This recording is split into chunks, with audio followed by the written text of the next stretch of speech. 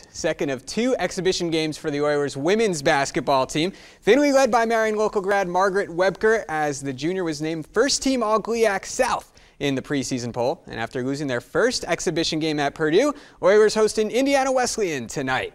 So out to the Croy Gymnasium. Oilers warming up. Freshmen actually outnumber the seniors on this year's team. First half action, one of those four seniors, Kristen Clausing off the dribble, finishes with the left. Jefferson grad gets Findlay on the board. Next time down, Clausing, nice pass ahead to Margaret Webker. Easy lane, leading Oilers lead 4-0. Later, Webker pushing the pace, finds Haley Horseman. 6 points for the New Knoxville grad, and a nice mat connection there. It's 6-0 run for the home team. Then more good passing. Webker finishes. She finished with 10 on the night. Oilers lead 8-4. Still in the first half, Nikki Gunning attacking from the wing. Nice move and gets the bucket.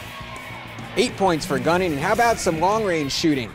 Lacey Kessler gets it at the top of the key, spots up, and drains it. 17-11 Findlay leads at this point, but Indiana Wesleyan goes on to get the victory 68-61 over the Oilers in their final preseason tune-up.